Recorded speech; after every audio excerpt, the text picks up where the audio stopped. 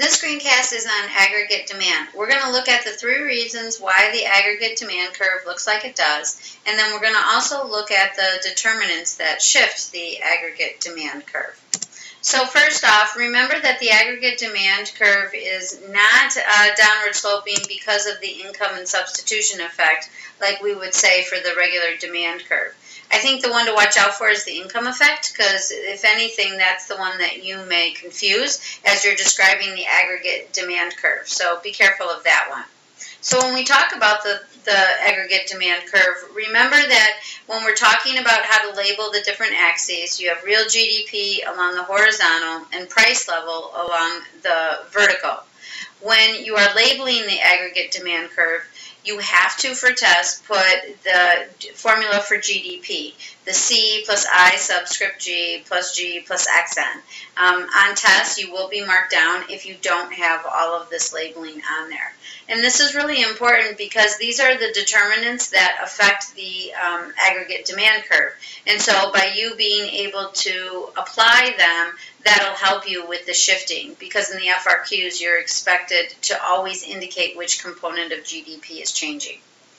So when we talk about the 3 reasons of why the aggregate demand curve is downward sloping, the first one is the wealth effect, which is also known as the real balance effect. The wealth effect gets used more than the real balance effect. But it's really important for you when you're talking about aggregate demand, especially for these first 2 reasons, to really connect it with the purchasing power of consumers. The wealth effect is about the component of C, that consumption, when we talk about GDP. So what happens here is that when the price level of goods goes up, the purchasing power, the amount that people have to spend, goes down because things cost more. But we're not talking about it's because of somebody's income. We're talking about the purchasing powers of the assets. Think of like savings, for example.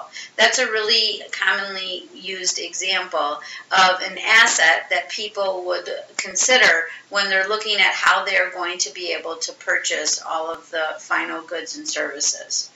And so if you had $1,000 in your savings and the price level of goods goes up, then you aren't going to be able to buy as many goods with that $1,000 as you could before. So the aggregate, when we talk about which component of GDP does the wealth effect deal with, that one is about consumption. The next one is the interest rate effect. And with this one here, we're not talking about the interest rate changing. We're talking about, again, the price level of goods changing.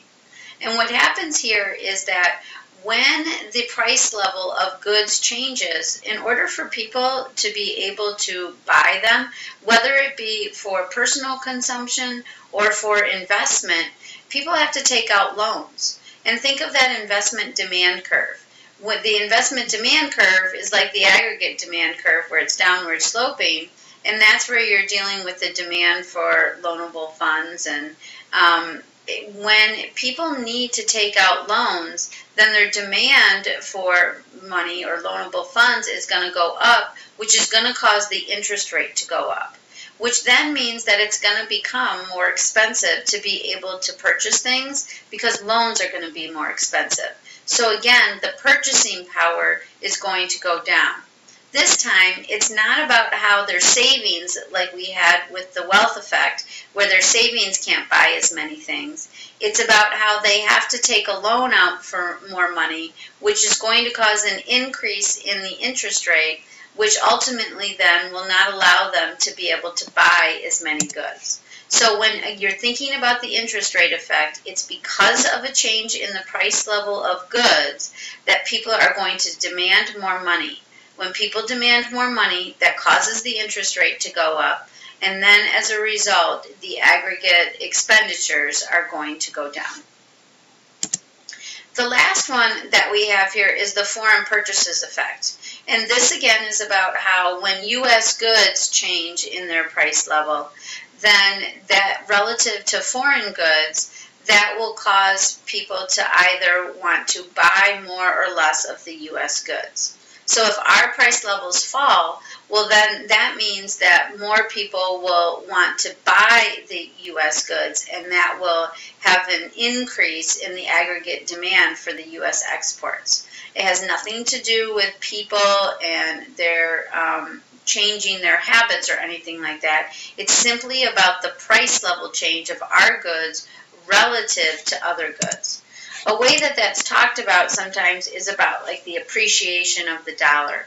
And when the dollar appreciates, it then costs more of the foreign goods, foreign currency, in order to be able to purchase that $1 of U.S. goods. And so as a result, then, they can't buy as many.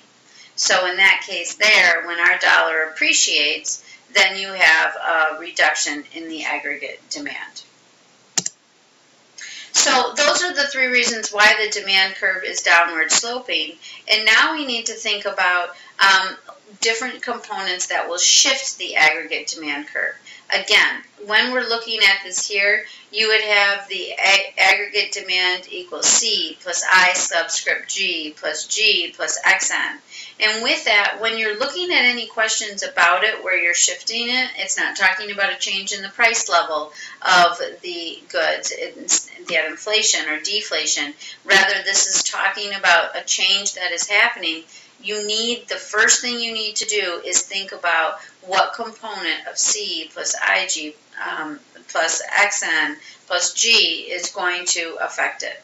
So in this case here, when you have consumer confidence, meaning that people just don't feel like they are going to be able to afford things maybe in the future, or they're not believing in the way things are going now, as a result then their consumption is going to decrease. And when that happens, you have a decrease in the aggregate demand, which decreases that real GDP, which is marked with a Y in this case, and that also will decrease the price. The aggregate supply curve for now, as you can see, is upward sloping.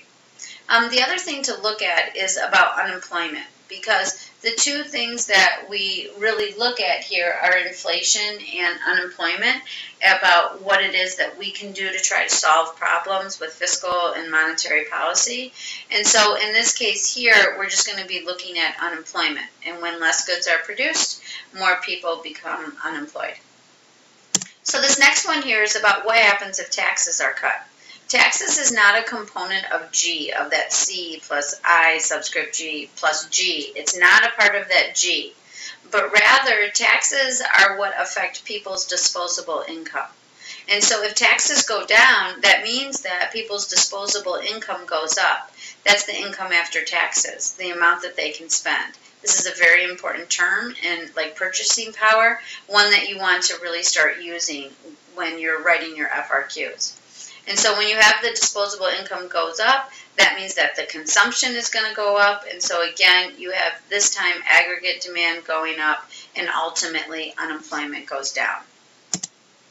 When we talk about nominal interest rates, remember that was referred to back when we were talking about that interest rate effect. And that's the interest rate that people are taking, maybe to buy a house, or maybe a car is a better one, like big ticket items, things that are dealing with the consumption aspect. So for the nominal interest rate, this is dealing with people, and so their consumption is going to go down because they are going to have to increase their demand for loans, which is ultimately going to have to cause the aggregate demand to go down and unemployment to go up. The difference is the real interest rate. The real interest rate is dealing with businesses, with banks, and the loans that they are giving out. And so that real interest rate, if that one goes down, that means that firms will be able to increase their capital stock. Become familiar with capital stock. That's an important term as a way of talking about like capital goods. And so with that, though, that would be like the equipment and the machinery. With that, this is a component of investment. And so investment is going to go up, which causes aggregate demand to go up, and as a result, unemployment will go down.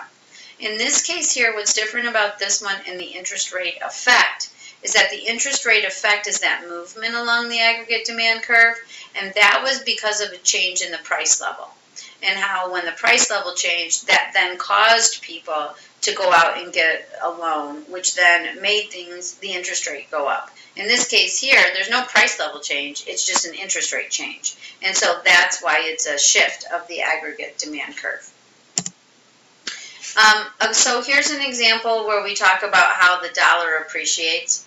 And when the dollar appreciates, that means that it costs more US dollars in order to be able to buy one currency from another country.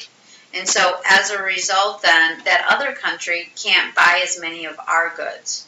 So when our dollar appreciates, that means that the aggregate demand goes down because it causes our goods to become more expensive relative to other nations.